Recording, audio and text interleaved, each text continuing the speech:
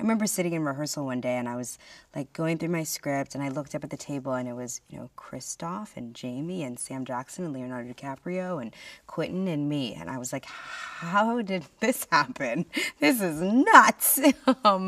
It's really fun to work with people who love what they do and people who are committed to excellence in this work. And, you know, we have fun watching each other. You know, we notice when somebody's doing something really special, and that happens constantly. It's a joy. It's a joy. I feel like every day on set is a little bit of a master class.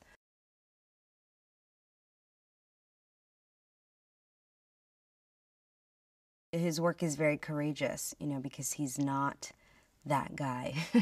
He's obviously not Calvin Candy, and he's really wrapping his head around how this person could exist in this world, and the complex relationship that he has with Steven, played by Sam Jackson. I mean, everybody's doing such beautifully specific, detailed work, and it's difficult to watch. And I think when you're dealing with these themes and this time, feeling like it's difficult to watch your fellow actors probably means that people are hooked into the emotional truth of the moment, because this was a difficult time.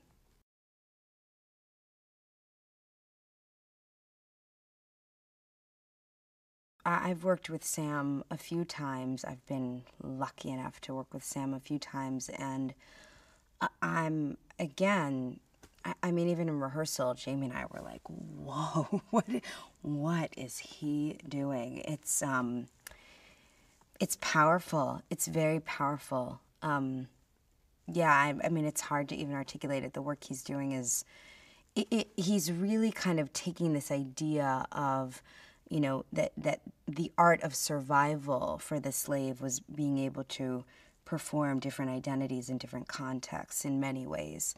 And he has taken that to another level in a beautiful, heartbreaking way.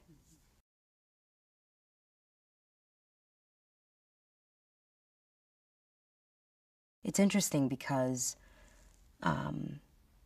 he is not afraid of violence and darkness and sort of the dark side of the soul.